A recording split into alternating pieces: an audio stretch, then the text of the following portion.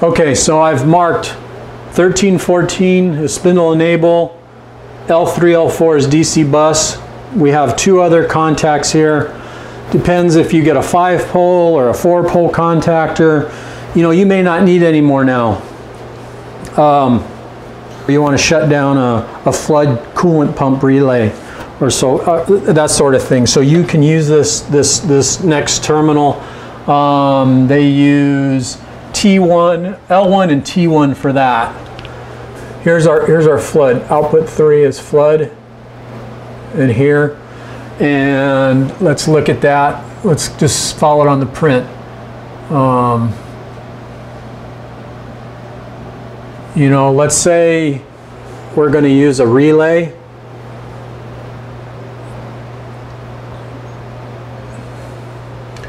And we're going to call this, here's our contact. And, you know, we could use 24 volts. Let's call it 24 volt relay, and the contact's rated at whatever the load is, you know, something that the all-in-one DC relay contacts can't handle. I believe these are 10 amp contacts, so you got 20 amp. You have 20 amps or something. So anyway, so we're going to run, we'll just follow the print. Let's say we're going to use flood common. We're going to go to CNT1. So output 3 is going to CNT, our contactor. So out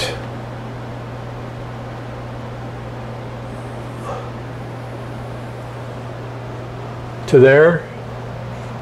And then the wiper would be 24 volts, which we can pick up from here. This is 24 volts.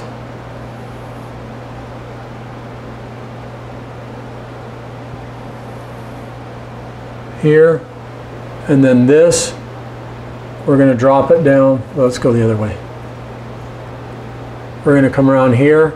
We're going to go down to, say, doesn't matter, L1, L2, whatever, the spare one.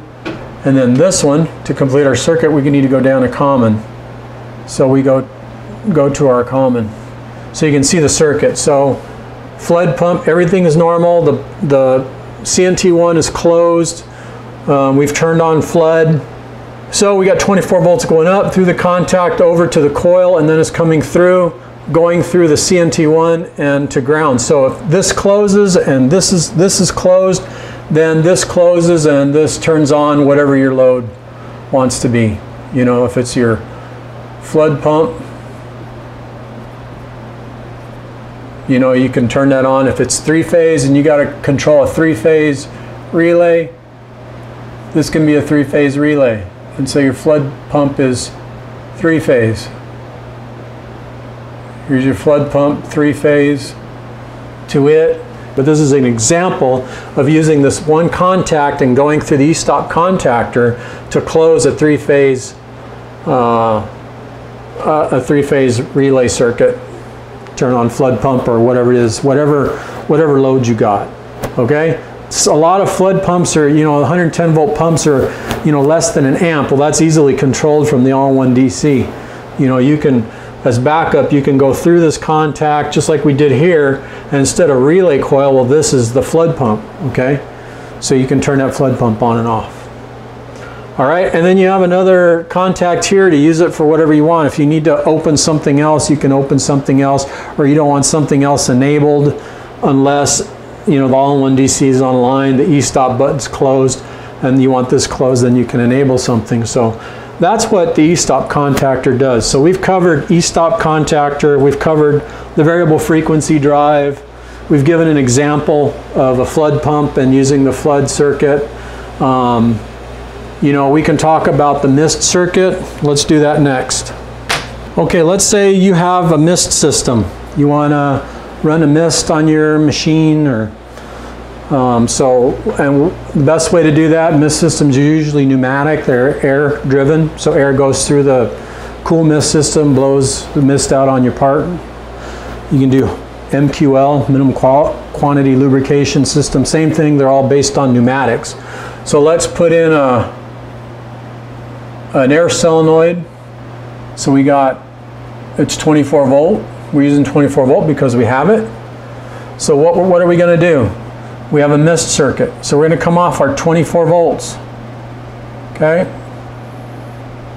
We're going to go up 24 volts to common, off our 24 volt circuit to our solenoid, off our solenoid to ground.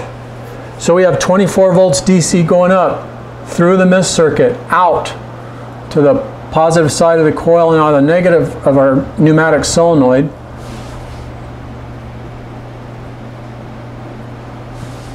Up into here and then down, so you can see it. So if you command, and I don't know off the top of my head what the G code is for mist, but if you command it and you command it on, that circuit closes and it closes the solenoid and you got air going out of your mist. It's that simple. It's nothing complex about it. So, you know, I think we've covered just about everything. The only thing left here is work light. Let's talk about the work light and then we'll go into limit switches. All right, let's say you have a work light. It's a 110 volt work light. So pretty simple here. We're going to come off, let's go from the all-in-one DC print. Work light is work light, 110 volts AC. Looks like TB13B. So TB1, remember this is AC here, so TB1 3B. It's going up, over to our work light, common, out of our work light to here, there's our light. And then we've got to get down to AC minus. Might as well bring it to the same side. AC minus, pretty simple. Control, I'm assuming as soon as the control comes online, this closes, turns on your work light. I didn't go that route. You know, basically I have it so that once it's powered up, I'm going through a fuse to a receptacle on the side of my mill, and then the receptacle back to ground. So as long as the power switch is on, my work light's on, and I have a switch on the work light, turn it on off. The reason why I say that, I mean, it's a waste of an output in my opinion. I mean, it is and it isn't. I mean, if you don't need the output, by all means, use it for the work light. It's programmed that way. But if you need the output, well then a work light, you can plug it into the back of the mill or whatever, and you can flip it on and off as you need to. So that's it for the work light. And the last thing I believe that we need to talk about or touch on is our limit switches, which is one of the really easy things to wire up. Okay, here are our limit switches. I've already got them drawn on here. Limit switches should be most certainly normally closed. I drew a box around it saying these are limit switches, they're on your machine somewhere, okay? I'll zoom in just a little bit.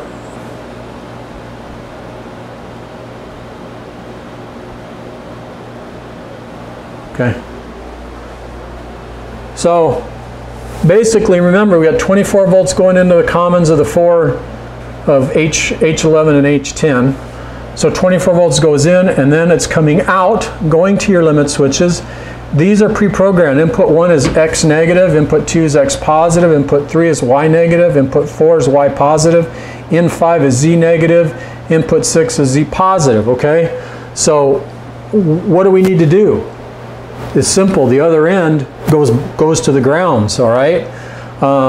And for whatever reason, it kind of inverts. But let's say it doesn't matter a whole lot, but as long as it hits the negative, the DC negative. But if you follow the print, you land it on the terminals it calls for. You know, it tells you on the print where the commons land. If you do that, if you have to troubleshoot something, you can refer to the print and say my Z negative is on TB1 14. I took it to 15. These are all off a little bit. Let me fix them. Make a mess here, but they go to 14. And then Y goes to Oh, my eraser's, no, it's probably my grubby hands. And then this goes up like this. So they go to, my Z commons go to 14, my Y commons go to 13, and my X commons go to 12. It's that simple. So you can see the circuit.